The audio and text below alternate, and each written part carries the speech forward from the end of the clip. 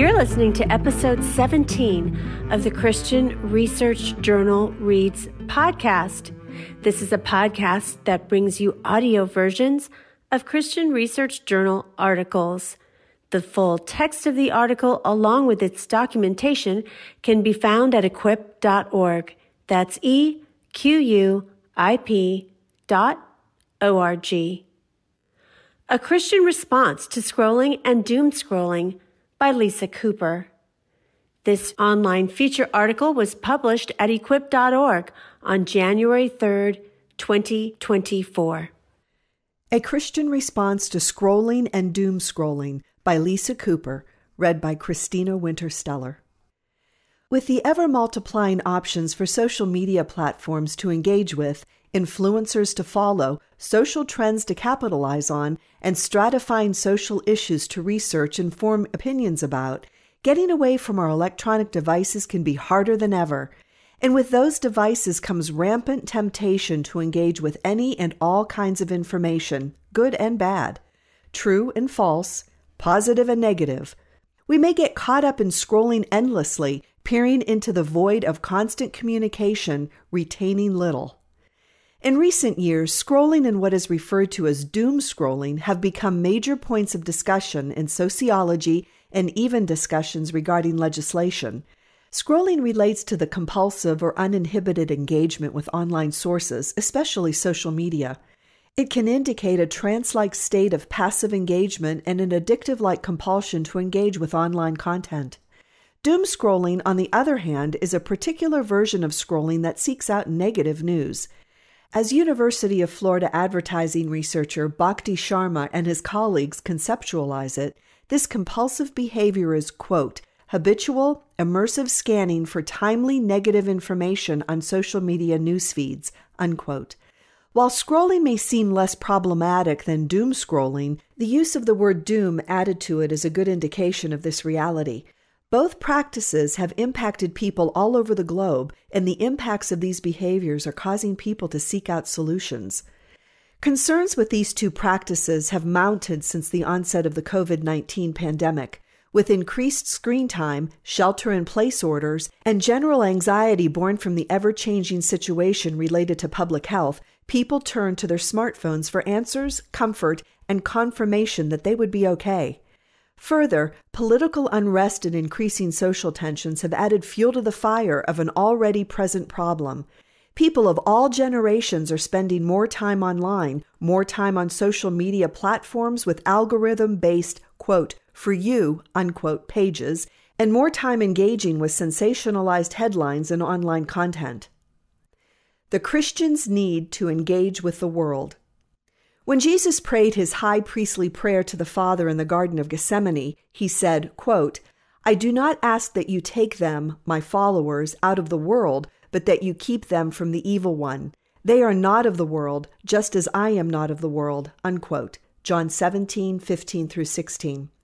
Jesus asks for God the Father to intervene to protect and guard his people from being influenced by the devil, to stand apart from the world. And so Christians, or, quote, Christ followers, unquote, must critically engage things in the world. Social media and scrolling may seem innocuous, but Christians are called to stand apart from what the world calls, quote, good, unquote, and be thoughtful about our engagement. Scripture tells us that the fruits of the Spirit are, quote, love, joy, peace, patience, kindness, goodness, faithfulness, gentleness, self-control. Against such things there is no law. And those who belong to Christ Jesus have crucified the flesh with its passions and desires, unquote. Galatians 5:22-24. When we engage with social media, we must employ these fruits of the Spirit. Paul exhorts us to, quote, keep in step with the Spirit. Let us not become conceited, provoking one another, envying one another, unquote. 5:25-26. How frequently do we fall into the trap of social media that encourages us to be conceited, provoke one another, and envy one another?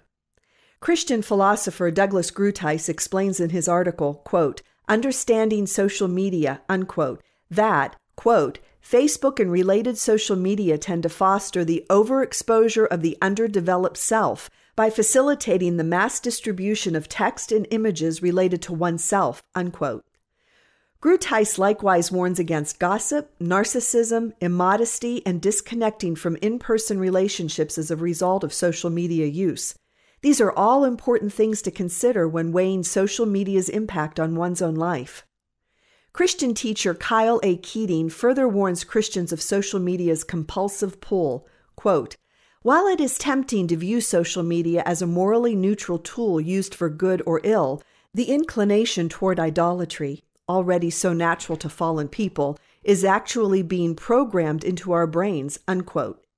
This is particularly relevant to the topic of scrolling and doomscrolling. We must, quote, "walk in a manner worthy of the Lord, fully pleasing to Him, bearing fruit in every good work and increasing in the knowledge of God," unquote. Colossians 1:10. When we take our eyes off our neighbor, being fully consumed by the compulsive pull of our handheld devices, we are no longer focused on Jesus, His will for our lives, caring for our neighbor, or bearing good fruit. Paul tells us that, quote, "All things are lawful, but not all things are helpful. All things are lawful, but not all things build up," unquote. 1 Corinthians 10:23. Scrolling on social media is indeed one of these things. Yes, it is lawful, but can it be helpful? Can it build us up? What about when it becomes compulsive and destructive? Social media and its addictive qualities. People often use the word, quote, "addiction," unquote, colloquially to refer to things that are sometimes not, in fact, addictive. For example, quote, "These cookies are addictive," unquote, typically means something to the effect of, quote, "These cookies are delicious and I would like to eat more of them," unquote. The question that arises from the discussion regarding scrolling and doomscrolling is, can we rightly use the word, quote, "addiction," unquote, to refer to social media use, since it is a non-substance? Matt Richtel, in an article for the New York Times, argues that we absolutely can use, quote, "addiction," unquote, language to refer to social media.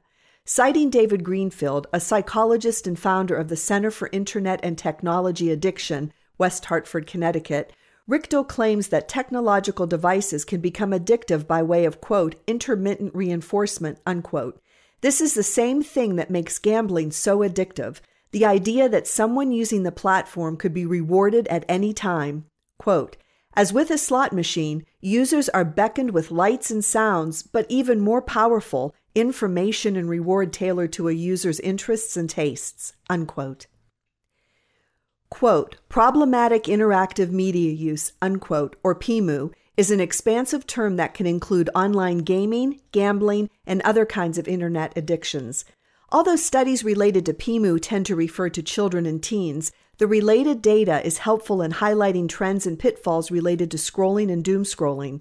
Pediatric psychologist Emily Pleuer and her co-writers cite a multitude of ways that PIMU presents itself, including scrolling and doomscrolling, albeit using different terms to refer to these activities.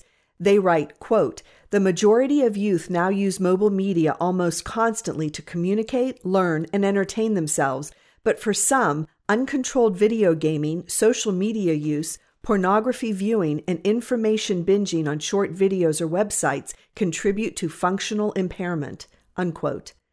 The key to understanding PIMU is that it relates to, quote, "uncontrolled use of interactive screen media that results in negative consequences affecting an individual's functioning," unquote, without narrowly defining the kind of media causing the problem or the behavior resulting from its overuse. PIMU can cause negative behaviors or feelings to result with restricted use of screens. Negative outcomes of this kind tend to be associated with withdrawal, much like a substance abuse withdrawal. Pleuer and co-writers list other psychiatric conditions often associated with PIMU, including, quote, "depression and attention deficit hyperactivity disorder, ADHD," unquote, which, quote, "are prevalent among young people struggling with PIMU. Comorbid and pre-existing anxiety, sleep disorders, and autism spectrum disorder, ASD, are also common with those struggling with excessive media use," unquote. There are a handful of detriments of PIMU, according to David S. Bickham from the Digital Wellness Lab, Division of Adolescent and Young Adult Medicine in Boston Children's Hospital. The, quote, most widely documented risk factor is being male. Prevalence among boys and young men has been found to be 2, 3, or even 5 times higher than among girls and young women, unquote. Other risk factors that increase the chance of PIMU include lower socioeconomic status, less maternal education, and a single-parent household. Quote, throughout early adolescence, PIMU increases with age, unquote. Bickham explains, quote, but peaks around 15 to 16, unquote. Certain personality traits such as impulsivity, lacking self-control, neuroticism, and high levels of urgency can likewise play into PIMU. Bickham writes, quote, working from models based on the brain functioning in gambling and substance use addicts, researchers have looked for similarities with these disorders. Child and adolescent psychiatrist Clifford J. Sussman and colleagues call attention to the viewpoint that people are not actually addicted to a substance or a behavior itself, but rather to the brain's response to the drug or activity, unquote. Therefore, there can be an addiction to the psychological response in the brain that mirrors substance activity when an individual engages in compulsive use of social media. Writing in the Washington Post, Louis Velarde takes this idea one step further, making the claim that social media platforms have capitalized on our human need for connection and forced a neurological response in users. Velarde quotes Anna Lemke, a professor of psychiatry and addiction medicine at Stanford University School of Medicine. When individuals scroll, they may feel increased connections with others socially, releasing, quote, oxytocin, our love hormone, which in turn releases dopamine in the reward pathway, which makes connection feel good, unquote. Velarde continues, quote, Lemke explains that social media has taken the work out of how we connect with other human beings, placing that effort online and adding 3 major ingredients, novelty, accessibility, and quantity, making scrolling a very potent drug, unquote. A chasm exists between what people desire and what they do when it comes to technology. In My Tech-Wise Life, Amy Crouch explains that 80% of people surveyed claimed that they would prefer to talk with friends in person rather than text them, 20%. But they actually chose to be in person with their friends only 35% of the time, opting to text instead almost 2/3 of the time, 65%. She summarizes, quote, however, in all these cases, people also had to admit that they actually tended to do the opposite of what they desired to do, unquote.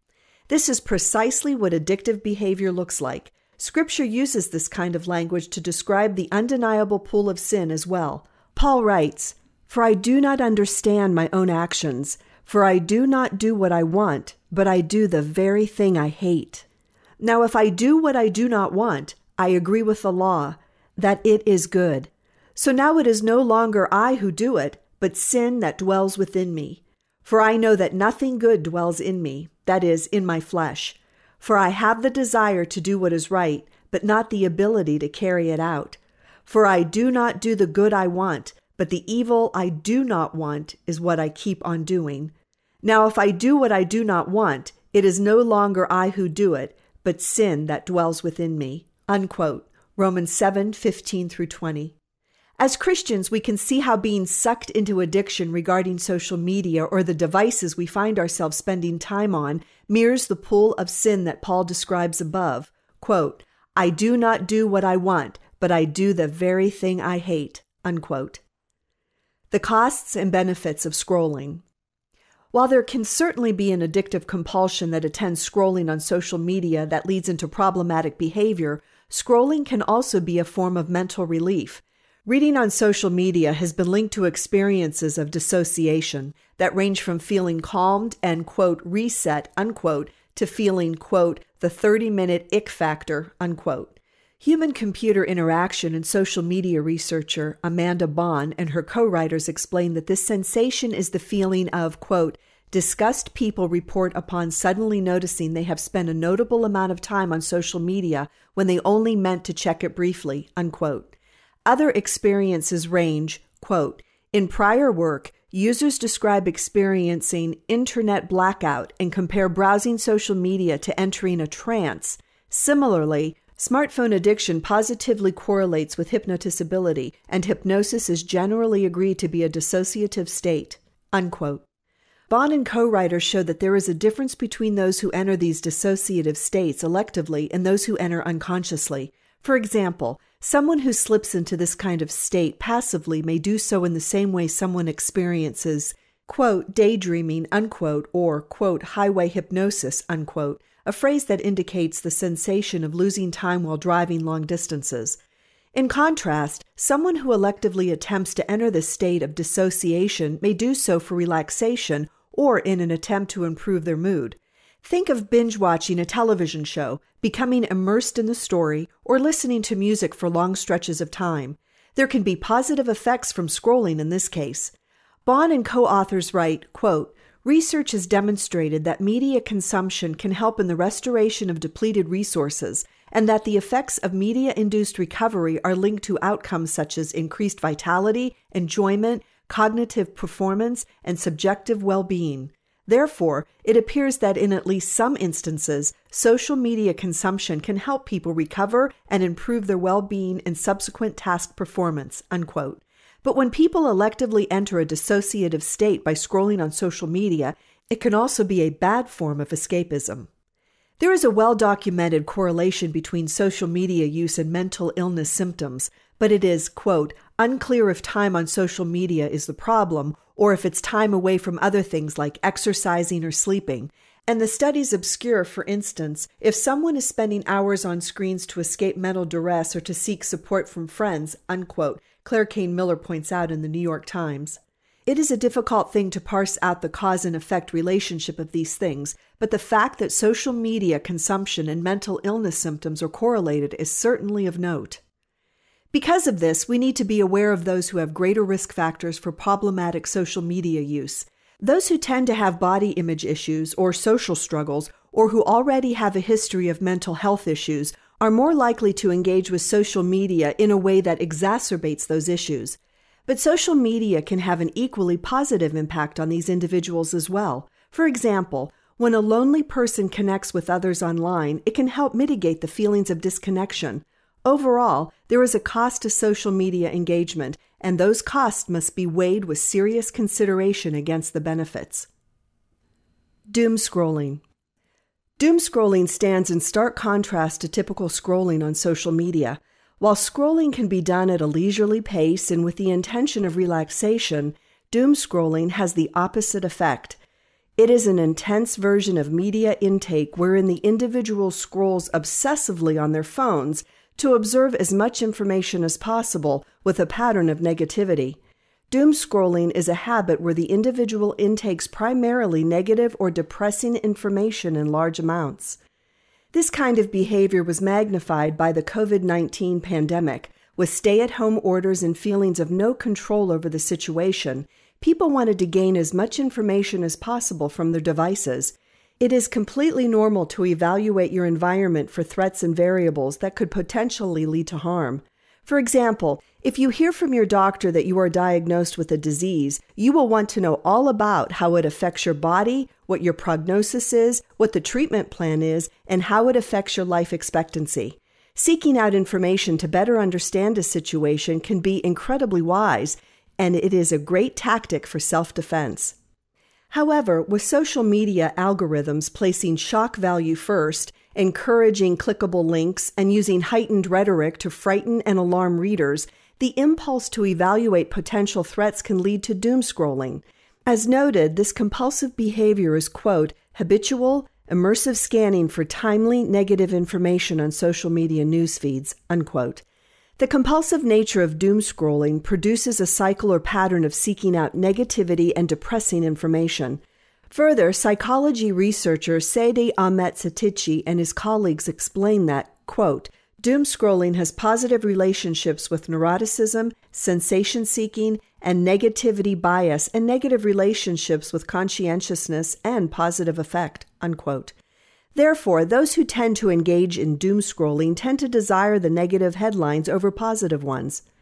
Research psychologist Catherine Buchanan and her co-writers conducted a series of experiments to see if doomscrolling about COVID-19 information produced negative mental health outcomes compared to interfacing with online content related to COVID-19 that could be perceived as positive. Reports of negative effects to well-being were noted after as little as 2 minutes of exposure to COVID-19 related online content. This indicates that even casual engagement with negative news on social media can impact feelings of well-being, underscoring the severity of how doomscrolling can impact individuals. Some scholars pose that positive content on the internet can outweigh and counteract the effects of negative news. Buchanan and her co-writers refer to this alternative kind of scrolling as kind scrolling. Quote, hearing news about COVID in a YouTube reaction video negatively affected people's mood in the same way as it did reading similar information in a Twitter feed. However, hearing about COVID-related acts of kindness, example kind scrolling, not only avoided the negative effects of doom scrolling, but lifted mood compared to the control conditions, unquote. Drawing from research psychologist Jade Wu, BBC correspondent Jessica Klein reports that doom scrolling mimics gambling behaviors, quote, because we don't only scroll for bad news, but also anything uplifting, unquote. Even though kind scrolling can help improve the mood slightly, it is important to remember that the cycle may continue. Quote, losing for doom scrollers means exposure to the same bad news and the negative psychological and physical effects that come with it, unquote. But the chance that the news may be good acts as a reward, like playing the slots, and it makes it harder to stop. The fact that many journalism sites make money based on clicks, rather than the validity of their information, can help make sense of why doom scrolling is so prevalent. We can easily get sucked down the tunnel of sensationalized article after sensationalized article without knowing the difference between truth and falsehood. Citing psychologist Mike Brooks, Ryland Vanacore explains that, quote, clickbait, unquote, titles, quote, promise something compelling, unquote, and activate, quote, a particular dopamine pathway. Once released, it creates an itch that is scratched by obtaining the information that was promised, unquote. This kind of sensationalism drives doom scrolling. Drawing from North Carolina State University communications professor David Berube, Vanacore writes, quote, one of the biggest uses of sensationalism is headlines. When you are looking at a magazine or website and see those big bolded words, they attract your attention. News and media outlets know that headlines attract readers, so they use this to their advantage. Oftentimes, headlines feature an over-exaggerated display of events. With the right wording, the most mundane thing can be blown out of proportion, unquote. With print and digital sources at war for attention, the more engaging the headline, the more likely it will be read. While headlines can pull a reader in, they can also shape the kind of information people retain from the article. These are major factors to take into consideration when we interact with social media. Redeeming social media use. With an adequate understanding of the risks and benefits posed by online access, Christians can learn to engage online content in meaningful, non-compulsive ways. Cultivating the ability to read well along with engaging in meaningful social relationships can offer Christians a key to reprogramming our brains to use social media in wise and proper ways. And when we choose to abstain from the pull of the internet, there can be other options for meaningful, engaging activities. Paul encourages the church at Colossae to, quote, set your minds on things that are above, not on things that are on earth, unquote, and to, quote, put to death, therefore, what is earthly in you, unquote, Colossians 3, 2, and 5. What we choose to meditate on and put our thoughts toward matters. The reason for this, Paul says, is because, quote, you have died and your life is hidden with Christ in God, unquote, 3:3. We are not our own. Our lives are intertwined with Christ's life here on earth, and we are called to act like it. That means cultivating virtue within us and calling others within the body of Christ to do the same. This brings us to a wildly different understanding of how we should conduct ourselves in the world. With social media, we may think, this makes me happy, or I just want to relax. But the addictive nature of scrolling and doom scrolling can rob us of our volition in engaging well. Christian ethicist Ken Magnuson argues that followers of Christ, quote, must challenge the way that pleasure is made to be the highest goal, not because the pursuit of pleasure is wrong, but because it is so often misplaced and destructive, and too many people simply don't know where or how to look for the greatest pleasures, unquote. Without rootedness in the Holy Scriptures, we lack the ability to discern what is good for us. However, when we are armed with God's Word, we are able to see through the untruths that may arise in casual social media scrolling, and we are able to see hope instead of being stuck in patterns of doom scrolling. With access to social media comes all kinds of benefits: social connectedness, networking, opportunities, information, and so much more. Social commentator Andy Crouch writes, quote, "Technology is a brilliant, praiseworthy expression of human creativity and cultivation of the world, but it is at best neutral and actually forming human beings who can create and cultivate as we were meant to," unquote. When we view technology as something that can make us better people, we can lose the critical perspective that we must employ when using discernment. One of the most important ways that social media and technology more broadly can help us as Christians is by giving us spiritual insight from other believers. It can also inform us of current events, important context for ministry and life, and even update us on beloved friends and family and their needs. But we must learn how to read virtuously as we do this, or we may end up with misunderstandings, broken trust, and all kinds of frustrations that can drive compulsive or flippant social media use. Literary scholar Karen Swallow Prior calls the practice of reading with virtue, quote, "reading well," unquote. She explains, quote, "Reading virtuously means, first, reading closely, being faithful to both text and context, interpreting accurately and insightfully. Indeed, there is something in the very form of reading, the shape of the action itself, that tends toward virtue. The attentiveness necessary for deep reading, the kind of reading we practice in reading literary works as opposed to skimming news stories or reading instructions, requires patience. The skills of interpretation and evaluation require prudence. Even the simple decision to set aside time to read in a world rife with so many other choices competing for our attention requires a kind of temperance," unquote. Though her book on reading well is targeted toward reading literature well, it can be broadly applied to all kinds of reading. When we read articles on the internet, we can employ the same virtues, and we can work hard to cultivate meaning and understanding. Quote, "Reading well entails discerning which visions for life are false and which are good and true, as well as recognizing how deeply rooted these visions are in language," unquote. When applied to scrolling, doom scrolling, and social media use in general, there is a better way. By noticing and caring about truth, we can overcome the need to seek out what upsets us. By being patient and employing thoughtful engagement, we can break the cycles of how media grabs our attention and keeps it. Aside from making a specific personal decision to engage well with the media presented to you, there are a few other practical solutions posed by scholars for reprieving social media scrolling and doom scrolling addictions. Brian X. Chen collects several in the New York Times. Acknowledging that this pattern of behavior is bad for you, creating a realistic plan that you can abide by until it forms a habit, connecting with others in many different ways, and even creating small support groups can all help with the propensity to doom scroll. With these things in mind, it can be as easy as learning to do anything else with your hands that you find comforting or productive.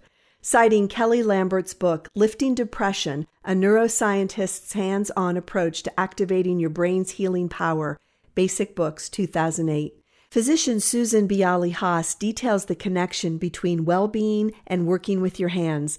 When participation in hands-on activities diminish, there is an increase in feelings of anxiety, depression, and other mood disorders. Working with your hands can also contribute to feelings of control over your environment in a way that is not possible with simply medicating the problem. Picking up a hobby like gardening, crocheting, cooking, working on cars, playing guitar, or yo-yoing can make a world of difference in standing against the draw of the smartphone. Ultimately, the hope our Lord offers us for what we will experience in eternity is so much greater than any hope we can secure from scrolling on the internet. We may feel better temporarily when we find those news stories that bring us joy, and we may feel smarter by accessing information on the internet and reading it well, but that joy and knowledge is fleeting. Christians have a better hope. Quote, "When Christ, who is your life, appears, then you also will appear with him in glory," unquote. Colossians 3:4. Thank you for listening to the Christian Research Journal Reads podcast. You won't want to miss out on the other podcasts from the Christian Research Institute. Please subscribe to the Hank Unplugged podcast, where CRI president and host of the Bible Answer Man broadcast, Hank Hanegraaff, takes you out of the studio and into his study to engage in free-flowing, essential Christian conversations on critical issues with some of the most interesting, informative, and inspirational people on the planet. On the Bible Answer Man broadcast, Hank Hanegraaff answers questions from listeners every weekday, and you can catch a Best of the Bible Answer Man on Saturdays. In addition, you won't want to miss out on all new articles and author conversations and interviews on the Postmodern Realities podcast, which features new articles from the Christian Research Journal and conversation with those articles' authors. So please explore our website at equip.org. And thank you for connecting to the Christian Research Institute.